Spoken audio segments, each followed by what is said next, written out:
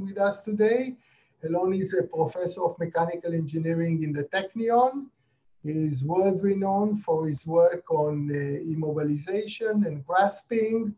He is a co-author of the recent book, Mechanics of Robot Grasping, and he will tell us about configuration space perspective on minimalistic robot hands and caging to grasping algorithms. Elon, please. Yeah, so I'll start my talk with this timely mask. I'm putting the mask on for the seminar. I hope everybody can see that I'm a mask. Only Danny knows my sense of humor. So please, it's mandatory to put mask. I'm checking you. Micha, I see you without any mask. Micha, we don't hear you. Sorry, guys. So you have to suffer me. So the title of my seminar, Configuration Space Perspectives on Minimalistic Robot Hands with Caging to Grasping Algorithms. Let me start my talk. So this should I use the mouse? Okay, thank you. Okay, the talk outline is 3 parts. First part, I will briefly describe the notion of configuration space that we used to use for motion planning in robotics. We took it and leveraged it into robotics grasping. This is part 1. Part 2, generalization of robot grasp in configuration space. There's a very natural way to look at it. They are called caging grasps, which allow actually realization in a robust fashion of robot grasps. Lastly, you'll see me hysterically punching my last slide. I would like to show you a coronavirus. Well, let me be more precise. It's a robot that handles biohazard sample kits using caging grasp techniques. So let me start the talk. Oh yeah, we just published a book. This is like a publication, you know. Please consider purchasing a book so we'll have more than 200 copies sold. So it's an advanced book in robot grasping, and I'm sure that the market is very small. Cambridge University Press, 18 chapters. So in a way, I'm using this seminar. This is my personal, I'm not, well, why shouldn't I share with you 10 years of very hard work, okay? So for me, it's a celebration. Okay, let me move on. Part 1 of the talk, configuration space of multi-finger robot grasps. So the idea is, I would like to lead you to the conclusion, what should be the minimalistic robot hand design? Let me rephrase it. What should be the minimum number of robot hand fingers that can be used to grasp arbitrary 3-dimensional objects? Somewhere I wrote the answer. What did I write it?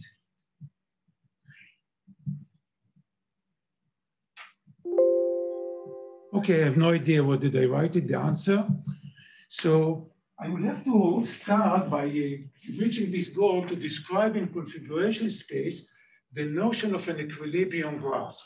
So now like a 3-4 technical slide about how one uses configuration space to represent multi-finger equilibrium grasps. Here's the notion of configuration space.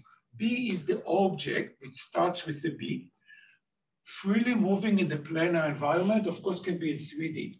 We attach a reference frame to the moving object.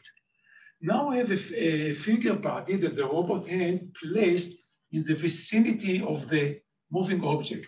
Once the finger body, called O, is placed, the finger is stationary and it represents an obstacle. So now when we define the parameter, the configuration parameters of the object to be grasped, B, by its position, X and Y, which I denoted here as dx, dy, and its relative orientation relative to a fixed world frame, theta, which is the vertical direction, we can plot the so-called configuration space of the object, which is double quoted our moving robot. So what you see here, this three-dimensional region is already in the configuration space whose coordinates are the position and orientation of the object in the physical environment. So it's a three-dimensional region. It is periodic in 2 pi. And if you select the object reference frame at different locations, you will receive the same spiraling sausage, three-dimensional. We call it configuration space obstacle.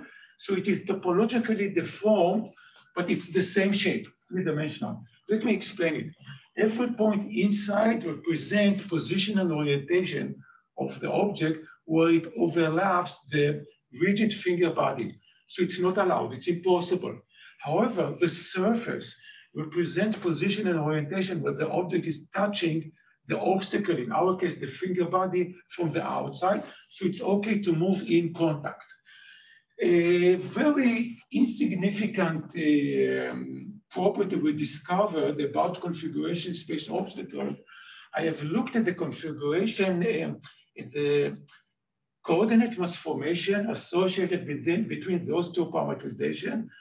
This one is for this object frame. This one is at the tip, gives us this C obstacle. I looked at the coordinate transformation, checked the determinant is +1. So when the determinant coordinate transformation is +1, it means it is preserving volume. So actually nobody knew about it until I was having to prepare this talk. I gave it like already, this is my 3rd time. This is why kind of flowing.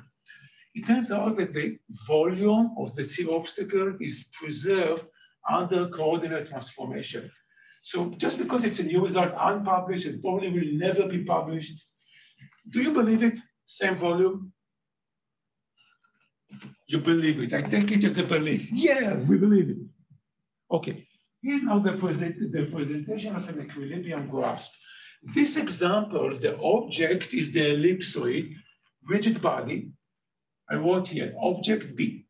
In this example, we have 3 finger bodies that represent the tips of 3 fingers, O1, O2, and O3. Each contact is a single point contact, and each finger body applies a force, F1, F2, and F3. Physically, when you apply a force, in order for the contact not to slide, it has to lie inside the friction cone, whose size is determined by the coefficient of friction. If the point contact is frictionless, the force of interaction acts along the inward contact normal to the surface of the object. So whenever you apply a force on the rigid body, in the rigid body configuration space, the force generates what we like to call a wrench. A wrench has 2 parts. The first part is just the physical part. Let me just point here. This is a wrench. It has 6 coordinates, 6 components. F1 is the physical force. Cross product X1 cross F1 is the following. Xi is the position of the contact point described with respect to the world frame, cross the physical force. This gives us the torque. So a wrench has 2 parts. The force part, Fi, and the torque part, which is the position vector, Xi, cross the force, Fi. So this 6-component vector is called a wrench, or if you like, people who have a stronger background than me, it is called a cotangent vector. At an equilibrium grasp, the wrenches applied by the finger forces at the individual contacts have to sum up, this is 0 if it's not clear, have to sum up to net 0 force and net 0 torque, okay? So this is the definition of an equilibrium graph. The sum of the wrenches have to be equal to 0. Now, please note that this, in fact, tells you that the wrenches seen as vectors in the 6-dimensional cotangent space have to be linearly dependent, okay? The physical force magnitude actually comes out as a coefficient. These are just 6 vectors that have to be linearly dependent with non-negative coefficient, which represents the physical force magnitudes. Now, fundamental fact, actually already stated by many people in the motion planning literature.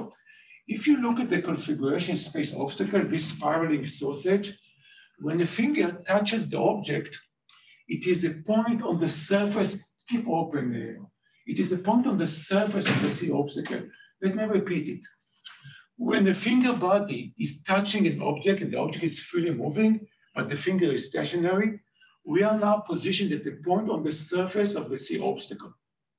When the finger applies a force, and the force is frictionless, namely acting along the contact normal to the physical object, in C space, the range is collinear with the C obstacle surface normal. It is a very important fact. I'm going to show it, but let me just read it for you.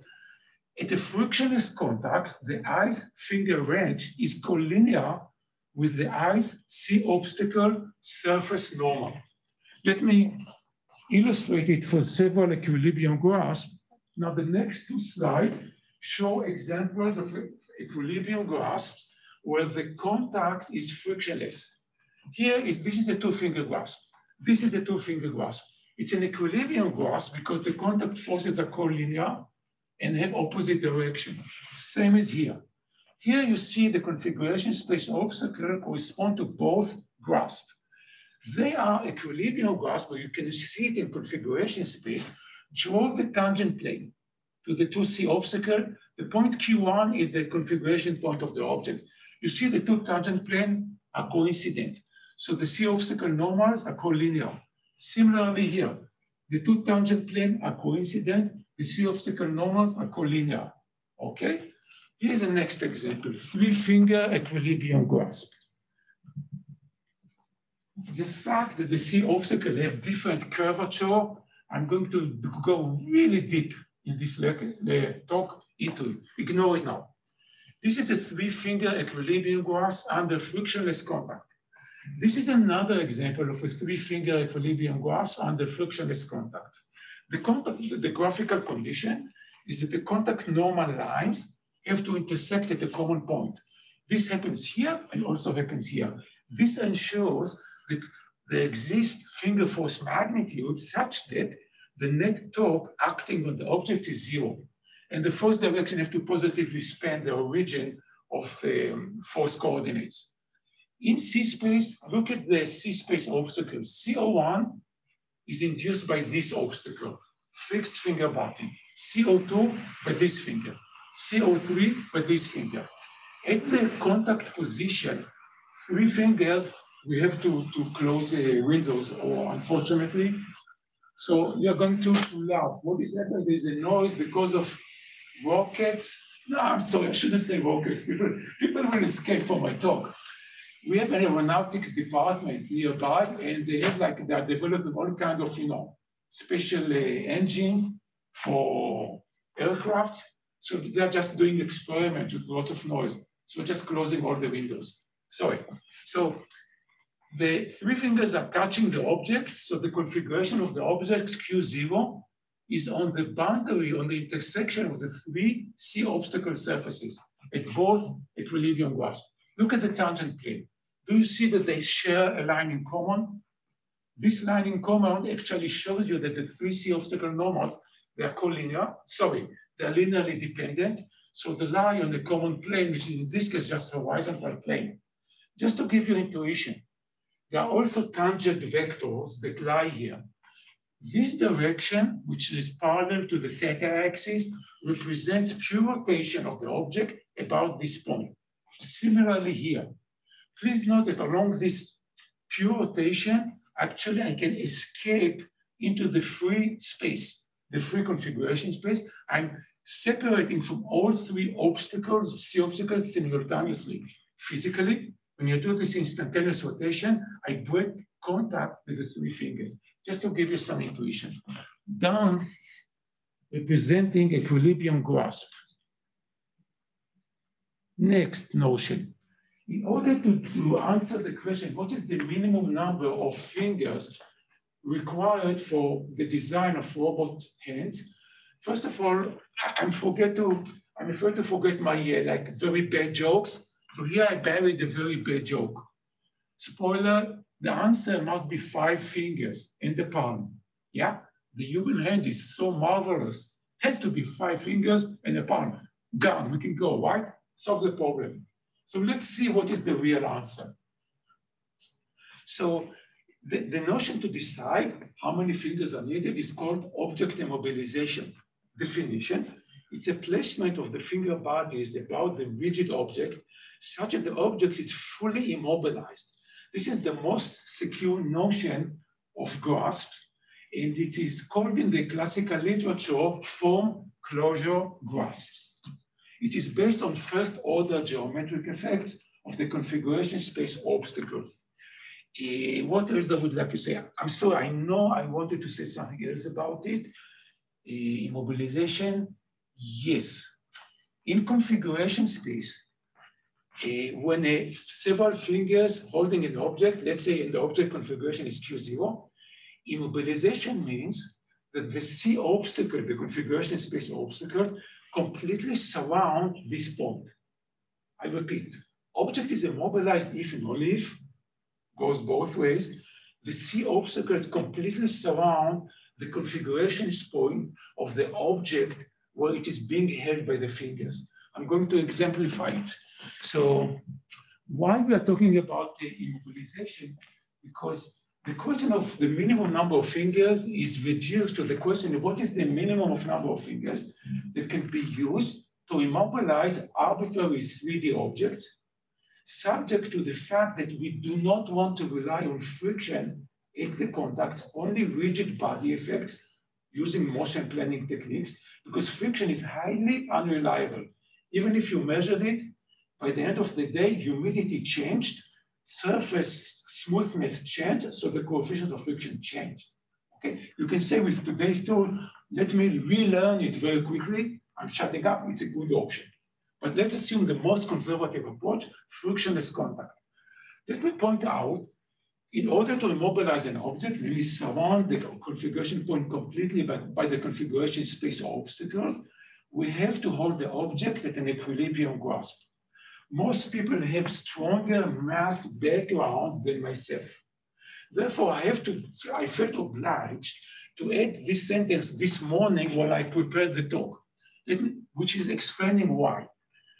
If you don't happen to hold the object at an equilibrium grasp, you take the intersection of the half spaces bounded by the C obstacle tangent planes at the object configuration point. The intersection of a finite number of such half spaces will give you a convex cone. This convex cone has non-empty interior, represent motion where we can break contact simultaneously with all fingers, move away. Unless the object is held at an equilibrium grasp, so all my tangent plane are kind of collinear, and those half spaces, when they intersect them, they do not give me a convex cone. They basically give me a degenerate convex cone, like a lower dimensional subspace with empty interior. I just try to give you geometric intuition why frictionless equilibrium grasp is necessary condition for immobilizing objects. Let me move on. This is just an example. The object head is held by 4 fingers, but graphically you can check this is not, I repeat, this is not a feasible equilibrium grasp under frictionless contact. Indeed, the object is motion to it, is able to escape the fingers. It's not immobilized because equilibrium is necessary for immobilization. Let me move on. Example, the promised example of the notion of immobilization. Maybe my lecture becomes more and more technically thick. It will become much thicker later, so I apologize. Here are 2 3-finger equilibrium grasps. We already know that instantaneous rotations here, even local rotations, will break contact and the object can move between the fingers. You can see it here. The configuration point Q0, it's an equilibrium grasp, but there is like a 3-dimensional cone of escape motions. However, in this example, 3-finger equilibrium grasp, because of, I'm now going to say a new notion, because of second-order curvature effects at the contact, the C obstacle are kind of curving inward along the theta direction. As a result, the object configuration point Q0 is completely isolated by the C obstacle. The object is indeed fully immobilized by the fingers at this equilibrium grasp. It is highly secure equilibrium grasp. Another question, what's the minimum number of finger bodies require to immobilize any 2D object and later any 3D object. Remember, human hand has 5 fingers and the palm. So the answer is buried there. Let me move on. So I'll try to answer this question now. I wanted to say something here, I'll remember later. Okay, if I rely only on first order geometric effects, which are just in configuration space, the tangent planes to the C obstacles, the general result goes as follows. Every 2D object, including those with parallel edges, can be immobilized by 4 fingers using first order geometric effects. Let me rephrase it. Any 4-finger equilibrium grasp automatically immobilizes the object unless it's a degenerate equilibrium grasp. For instance, 4 fingers that lie on 2 and 2 on parallel edges. I'll show you an example of the secret cases. But 4 fingers can immobilize any 2D object using first order effects. In 3D, we need at least 7 fingers. The geometric reasoning is as follows. I should have added the reason here for you guys, because when you use only those half spaces, you need the dimension of configuration. Oh, do me a favor, mask. We need the dimension of configuration space plus 1. So for 3D object, configuration space is 6-dimensional, 3 positions and 3 orientations. So obviously, if you have at your disposal only half spaces, you have to cut them intersection to get a single point. You need the dimension of the C space plus 1. So it's 4 in 2D, 7 in 3D, highly redundant, this is not the minimalistic result. Let me now show you what happens with curvature effects. With curvature effects, here's the trick. If you want to immobilize the object using curvature effects, you take the object, for example, this polygon, and you expand the disk. The maximally inscribed disk generically touches, so it's probably moving, you just maximize its area. Generically, it hits the boundary of the object from the inside at 3 points. They are automatically coincident in the disk center, and they generate a feasible equilibrium grasp, which for a polygon, because of the flat curvature of the edges, is automatically immobilizing. So this is an immobilizing 3-finger grasp, and of course, it might happen that the object has parallel edges. Even with that, we can handle it. But the take-home is, for 2D object, when you include curvature effects, you can immobilize any 2D object, not with 4 fingers, based on first-order effects alone, but it's enough to use only 3 fingers. When you have to apply both combination of first order and the curvature of the C obstacles. Look, I think I'm going to skip over it. Just please, make it like a Photoshop. Take a shot. We can handle also object with parallel edges and with concave corners. Still, we need only 3 fingers. There's a caveat. When you have flat parallel edges, 1 finger has to be sufficiently flat with respect to its curvature. But take home, we need 3 fingers. I want to move to 3D. Here, I have to very carefully ask you, now this is homework, online homework. What is your hunch?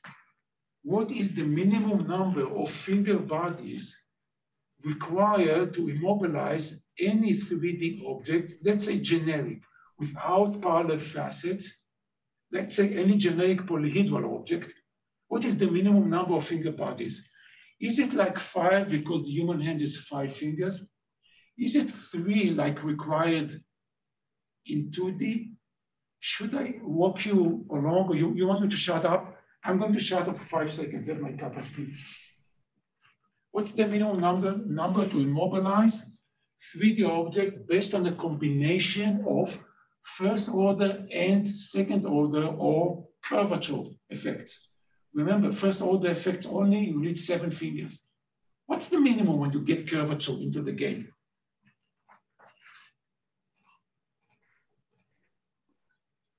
Look here, I have a very interactive participation. Nobody wants to jump into the water, suggest the minimum number of fingers.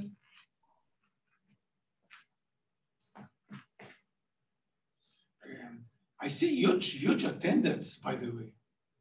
Are you being shy or something? You're not shy. Let me walk you. Look, first order effects, 7 fingers. We understand it. So the possible numbers are either 3, 4, 5, or 6. 3, for economical reasons, this is the minimum number for 2D objects. Come on, it cannot be in 3D. So the options are 4, 5, or 6. Should I provide the answer? The answer is 4 finger bodies. I never had an intuitive proof why this is correct.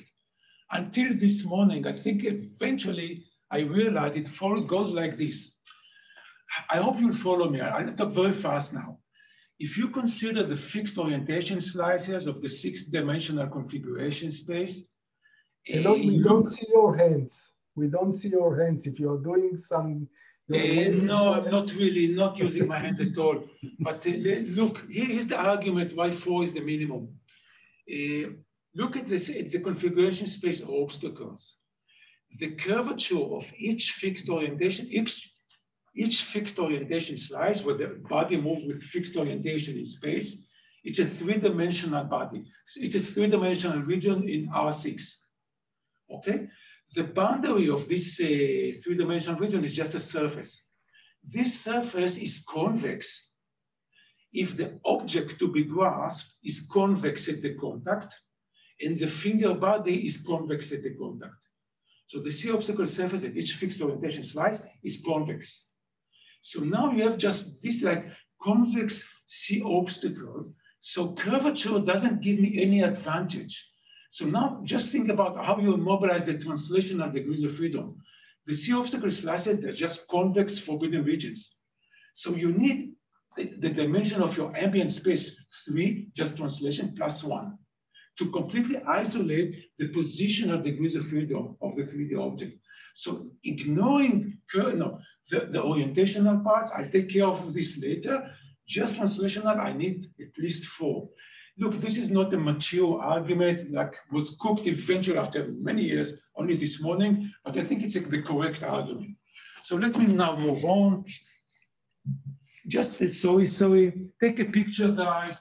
We can handle also, the technique to generate this, you blow up a ball, maximally inscribed ball inside the polyhedron. Generically, it will touch the surface either at 2 points, 3 points, 4 points. 4 points is a concentric immobilizing grasp, second order immobilizing. 3 points, the 3 facets have to be coaxial. We can solve it here, 4-finger immobilization. If the maximally inscribed ball touches at only 2 points, it means the object has 2 opposing parallel facets, like this cube here. So we can drag this maximally ball to the corner, again, get second order immobilization using 4-finger bodies. So 4 fingers is the minimum number. There is a caveat. If the object is spatial, have coaxial facets, or just parallel opposing facets, at least 1 finger has to be sufficiently flat at the contact. Otherwise, 4 fingers, sufficient. So here's the answer. Minimalistic robot hands, here's the answer. Minimalistic robot hands in 3D, they have 2 options. Either we design a robot hand using 4 fingers, that's the minimum number required to immobilize any 3D object, or alternatively, this is a nice trick, we can design a 3-finger hand and use the palm of the robot hand as the 4th contact. So let me show you, and there's an anticlimax. It turns out such a hand was already designed 30 years ago. So this is crazy. We arrived to this conclusion methodically using configuration space tools, only to discover after really like 15, 20 years of work, that one of the first hand designed in the robotics research community is called the Salisbury hand. 1982 is exactly the minimalistic hand. But here's an illustration. This is the minimalistic hand. 3 fingers plus the palm can fully immobilize this ellipsoidal shaped object and any other 3D object.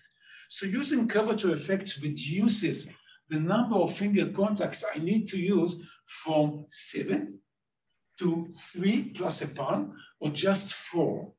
Okay, now if I use sufficiently flat curvatures at the contact, of course I gain higher advantage of immobilization. I'm not sure how to quantify it. I can only quantify the point is isolated or not. But intuitively, now if you use here flatter curvature, something good is happening. The overlap of the volume between the C obstacles increases. Not sure how to move it forward.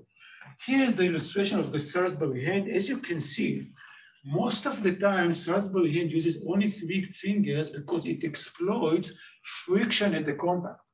Here, the object is not immobilized, is not. If the friction is very low, this nut will just escape in this direction. Similarly, the apple can fully rotate and then escape if the friction is very low. Please look, this is silicone with very high coefficient of friction. So we can exploit friction to do fine manipulation using 3 fingers.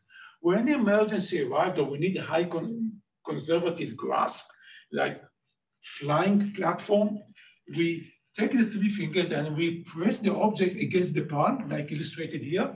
So this is really a universal minimalistic robot, and we got our answer. Done chapter 1 of my talk. Let me see. I think I'm done with this chapter. Oh yeah, I must illustrate it. I think this is important. I promised to talk about there's another question. I think I'm going to skip because I want to have time to other topics. There was a associate question. If the minimum number of fingers is 4 or 3 plus a palm, what's the minimum number of actuators a hand can have? The answer is, in fact, a single actuator is enough. Why? Because the robot hand is held by a robot arm. So we devised several techniques, and I can send you the movie we just took like last week. We can use the environment to change the shape, to restructure the hand according to the grasp and the object to be grasped. Once we restructure the hand, we lock everything, and then a single actuator can close the hand to the desired grasp, using the notion that's called caging grasps. Okay, so a single actuator is enough. I just wanted to say something about this, why the human hand is 5 fingers in the palm, while our math and analysis gives us that minimalistic robot hands need only 3 fingers in the palm. Look, I want I hope people, do you think people can see my, I'm going to demonstrate that actually the human hand, strangely enough, it seems highly redundant. It has 5 fingers. Okay. The human hand has 5 fingers in the palm. So a total of 6 contacts, but we need only 4. So here's what I didn't know about it. First of all, why we have 5? Actually, researchers think they know about it. Back in the Devonian period, which is something like 350 million years ago, our ancestors were actually swimming in the sea, and the dynamics of swimming, you get an advantage if you have 5 appendages. So actually how do you say, Kim? Mammals.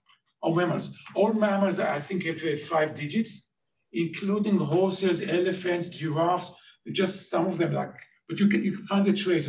I think many fish maybe have, but anyway, so this is the reason why we have 5 digits, but not for grasping objects. We don't need, perhaps we required it during the Devonian period for swimming, but that was many, many years ago.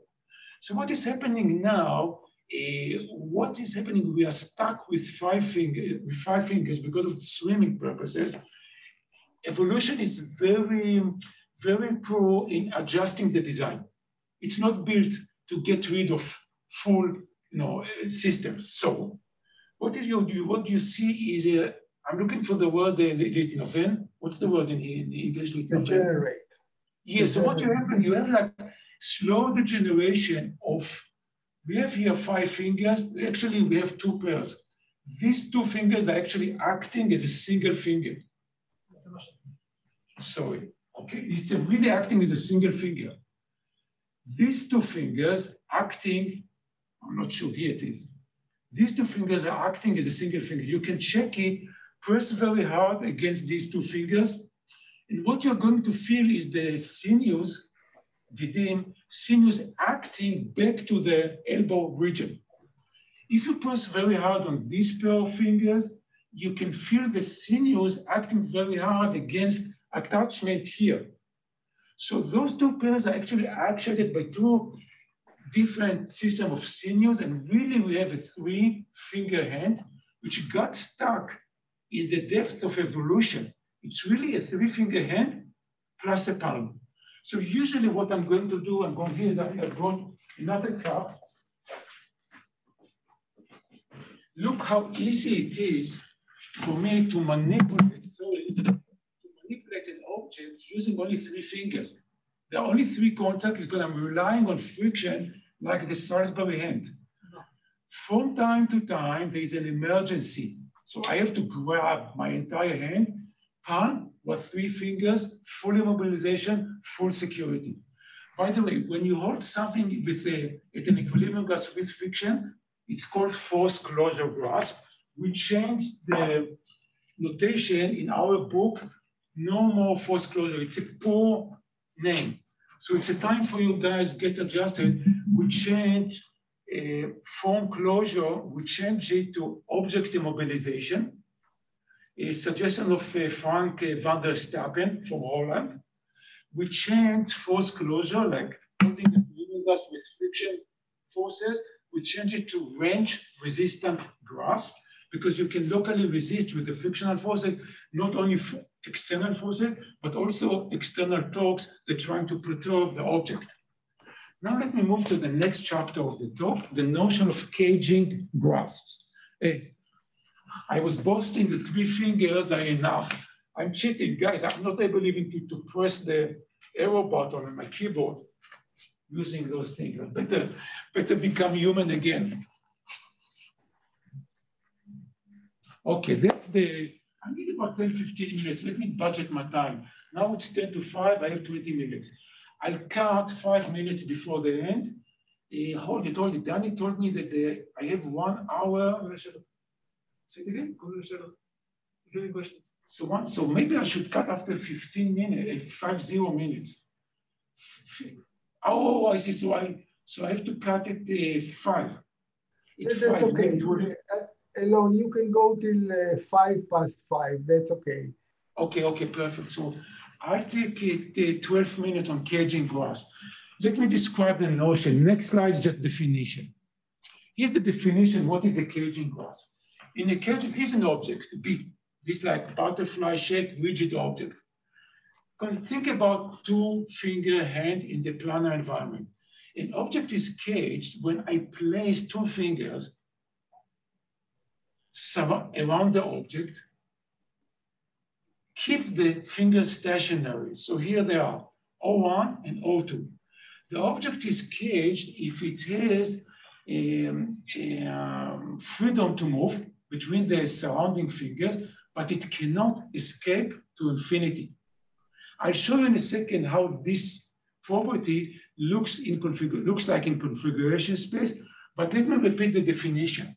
An object is caged when the finger bodies form a cage that allows the object bounded mobility. Okay, so here's the very important thing. Once the object is caged by the finger bodies, we developed a theory by which we can close the cage using a single closing parameter. In this case of two fingers, it's just the distance between the two fingers.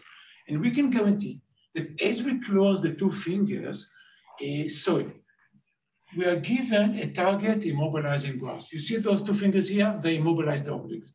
We have computational tools that we can compute such a mobilizing grasp. When you spread the fingers locally about a target immobilizing grasp, automatically the fingers form a cage. Now reverse order. We can identify caging regions that surround a target immobilizing grasp. In this case, I just know it's going to be, the escape will be in equilibrium here. One region is roughly here, one is here. When you place the two fingers in the caging region, There's a theory that says if you contract the cage, just close the distance between the two fingers, automatically the cage, the bounded mobility is going to monotonically reduce until the two fingers reach the immobilizing grasp, even if, this is important for engineering, even if one finger happens to hit the object on the way, doesn't matter. The object can move as a result of small position errors in the control of the finger positions or small modeling error, geometric modeling of the object, doesn't matter. The two fingers, as they close, they force the object to realign and they reach the immobilizing grasp. So this transition is extremely important in the realization of immobilizing grasp. It's become a foundation of robot grasp mechanics. Okay, here's the configuration space. You remember that in immobilizing grasp, the object configuration Q0 is completely surrounded by the configuration space obstacles induced by the stationary fingers.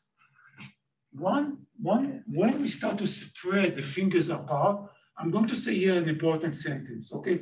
Try to focus. When we spread the fingers apart, in configuration space, the C obstacles, they move apart. The isolated configuration Q0 becomes a closed cavity. As long as this closed cavity is a closed cavity, the object, which is just a configuration point, is a bounded mobility. So a cage is a closed cavity surrounded by the C obstacles. And it's if and only if.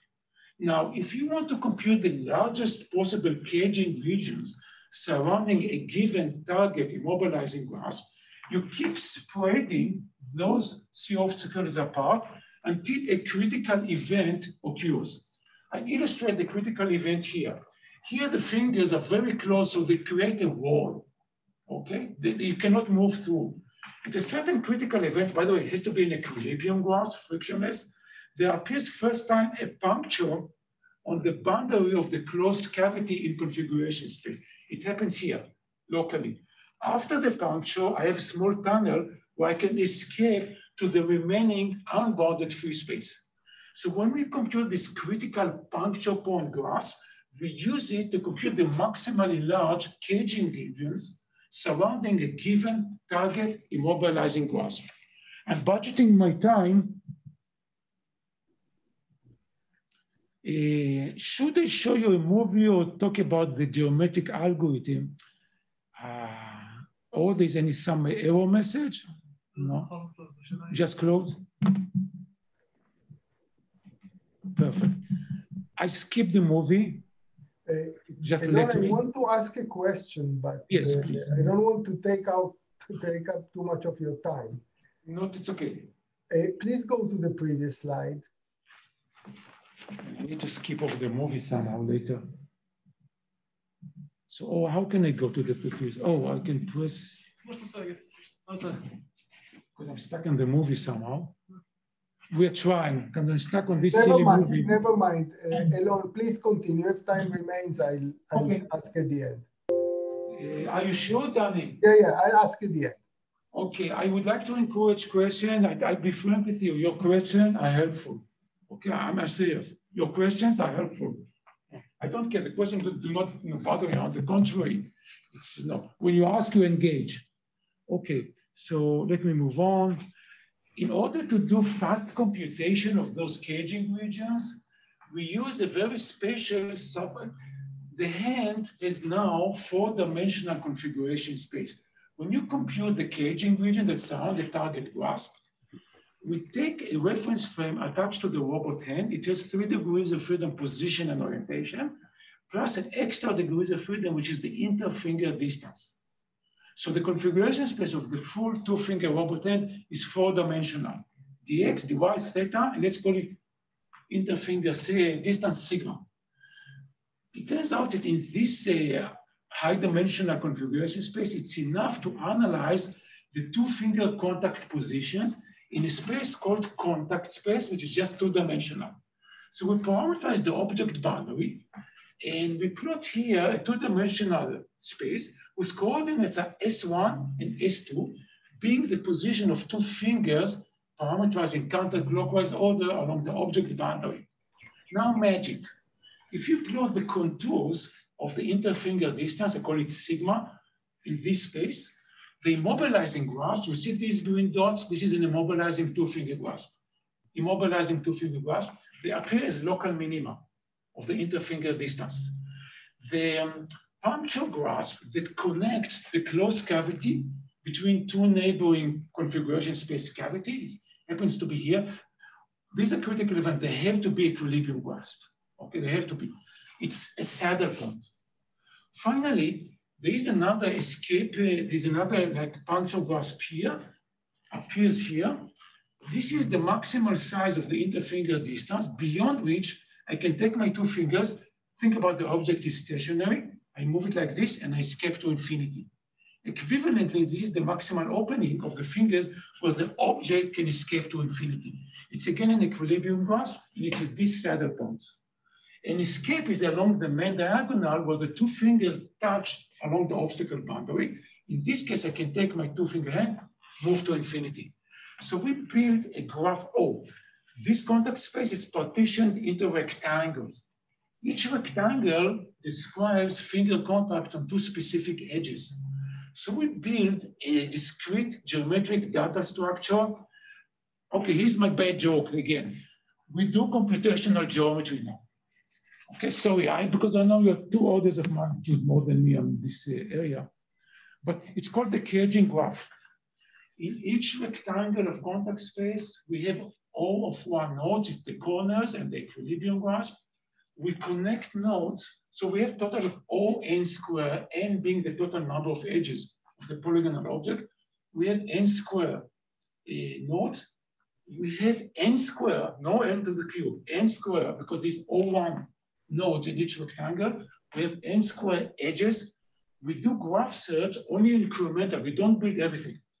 We do incremental search starting from the target immobilizing grasp outward until we find the puncture grasp escape to infinity. Getting the maximal interfinger distance, we are able to plot in physical space the two caging regions surrounding the immobilizing grasp. Let me explain. We were given as input this target immobilizing grasp. Using the what you like to call a caging graph, and it takes, I wrote it here. The computation for this object took like half a second, okay? The incremental, it's like water flooding. So this is the immobilizing graph. There is another one hiding here. This is one finger here, one finger here, it's immobilizing graph.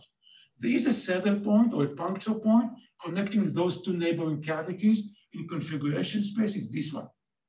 We find this neighboring local minimum using this technique here, graph search, and eventually we find the escape puncture graph. In this case, by the way, it's right here.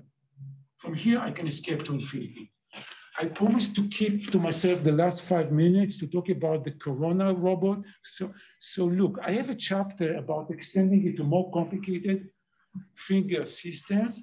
We are stuck with extending the caging graph technique to 3D. We are really stuck. The problem is terribly complicated. We want to solve it in a computational geometric manner. Build a discrete search graph. For 3D objects, think how much this problem is daunting. We know that we will need 4 fingers, okay, to do this caging. 2 is not enough. Each finger moves on the facet of the polyhedral object, has 2 parameters. Contact space will have to be analyzed with every pair of fingers out of the 4. Each pair of fingers needs 4 parameters to describe its contact space, which is the lowest space you can get away with. So we have like how many pairs out of 4? I don't know, maybe 6. No, you're better than me. So we have a couple of them, right? Yeah, I think we have 6. 6 two-finger contact spaces. Each one of them is 4-dimensional. We have to glue them together along multi-finger contact. Then we have to embed the caging graph and do our search. This is an open problem. I'm looking for partners. Let me repeat it. Anybody wants to work with me on it, let's go for it. But it's a really challenging problem, extremely important. Corona, robot image are finished. Look, this is from an Israeli hospital picture. This is what's happening. We're all trying to contribute something, to what's happening outside of the university. You see this orange bucket, it's actually important. So let me introduce our lady here that is doing it's the technician. This region here, you cannot see it very well, but it's isolated. There's a glass window, glass wall here. The lady, the technician, is isolated from this area, which is very dangerous. From the field station inspection, this bucket is full with about 50 sample kits. Each sample kit is wrapped in 1 or 2 nylon bags. Inside, there is a rigid canister. The technician has to unscrew the canister, take out, I have a movie, but no time for it, take out the test tube, disinfect it, read the code bar, because it comes with the form, place it on this inspection rig that goes into the PCR machine. So we designed the following robot. I'll just explain it while we see the movie, because I want to finish right on time. We use caging grasp techniques. The robot lower gripper using cage closes on the wrapped sample. Now there's an upper gripper coming from the top, and there's going to be a rotating blade cutting the plastic bag. You see it now. Okay, now we're cutting the plastic bag. And remember, I have a caging grasp right here. After cutting the plastic bag, I have another gripper hiding here, catching the upper part of the test tube. Now I'm lifting the test tube out of the lower cage. I have bounded mobility, so I open my fingers. You see, we take it out in upward position. Now we can read the barcode safely. And then now we design motion into the storage rack, fully ready. So I just want to finish on time. I think this is a good time to say thank you. Of course, remind you, you can remove masks. Sorry, it's my last joke. I know they're not good, high quality jokes. Questions, please. Thank you very much, Elon. Sure, my pleasure. Thank you very much. I have a question. I want to understand because if you remember, can you bring up the slide before the gun? Make an attempt, a brave attempt.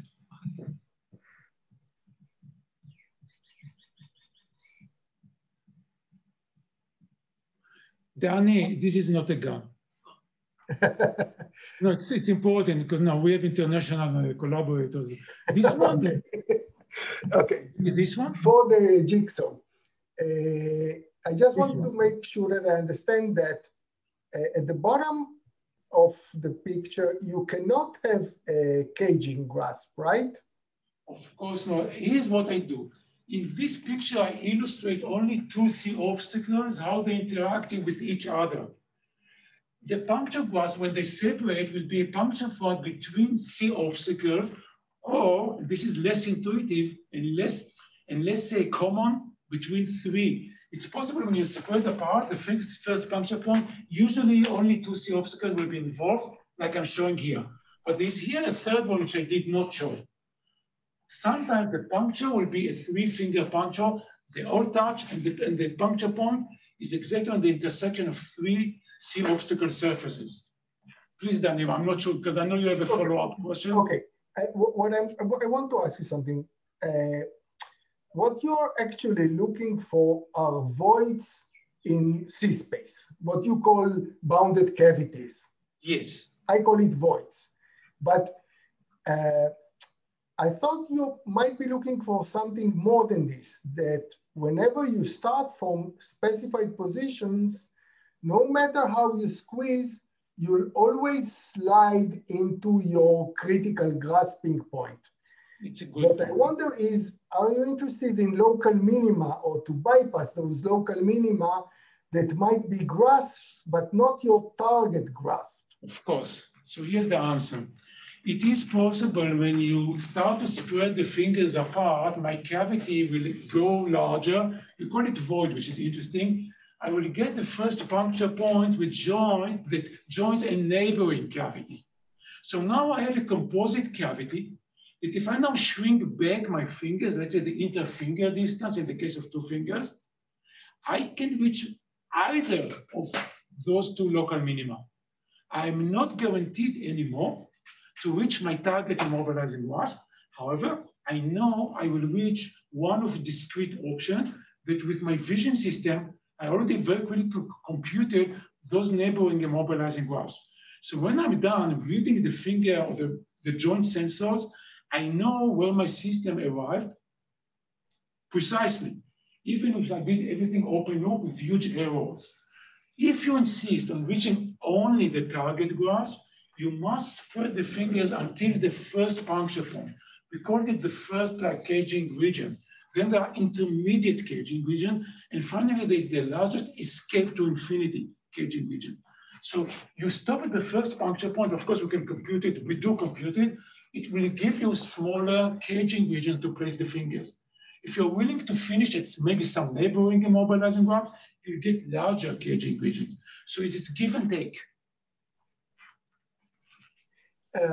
Okay, I still thought that even if you're inside one cavity, you might reach two different grasping. Not possible, Dani. Not possible? No, because the cavity is associated with a single local minimum. You have to stack those shrinking cavity in 4-dimensional space. So really, if you stack them together, you reach a local minimum along the interfinger distance axis, which is the 4th axis. So basically, we rely on stratified Morse theory to actually put our fingers on all those critical events and show that topologically you cannot get anything new. So the puncture point is a saddle point of this sigma. And the immobilizing graphs is a local minimum in this full configuration space. So using those tools, which I preferred not to mention, you're guaranteed to reach the unique target equilibrium graphs.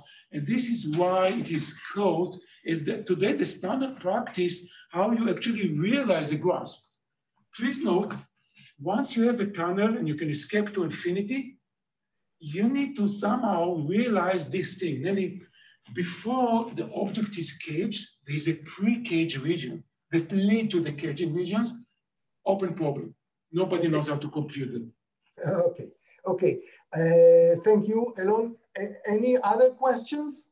Don't hesitate. You can unmute yourself. More questions? So can I use it to ask you all a question of mine that I prepared? Go ahead. I have a question in geometry. Somebody from all of you geniuses should have the answer. I asked Dani about it about 3 days ago. In order to do like what we call inverse kinematics of robot arms, we have 2 rotational joints, robot arm, just 2 joints, theta 1, theta 2, and they are rotational. The endpoint draws for us a 2-dimensional torus in 3-dimensional space. We have now another robot arm with its own 2 revolute joints that draws its own torus. So I give you 2-dimensional tori, but they are geometric tori. They are not deformed, not anything. They're nice, perfect. Central axis is a nice circle, okay? Generated by 2 rotational joints robot arm. You have 2 such 2-dimensional tori. Now we want to intersect them in order to get a solution for the inverse kinematics problem. Yes, can you close the door? Thank you. Here's the question. Is it true that 2 such tori intersect at most at 4 1-dimensional curves? Even think about a cylinder, 2-dimensional cylinder intersecting such a geometric torus. Is it true that a cylinder intersects a torus at most at 4 isolated, each one is connected curves and not more than that? Now we're kind of banging our head. I'm sure this is a known result in the literature. Cannot find it. It's really frustrating. So no, try to help us. Any more questions, Dani?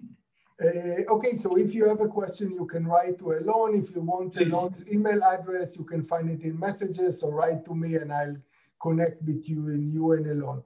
So I want to thank Elon again and want to make 2 short announcements, not related to Elon's talk. The first one relates to some message I sent in the computational geometry mailing list about the Sausage Test of Time Award. I encourage you to submit your nominations. It's very easy. You can use this ultra simple form or send an email to the address that appeared in the message. I encourage you all to submit nominations. The second message is about, I hope you see it, yes, is about next week when we'll have Omrit Filzer from Sunny Stony Brook, who will talk about static and streaming data structures for Frechet distance queries. That's all for today. Stay safe. See you next week. Bye-bye.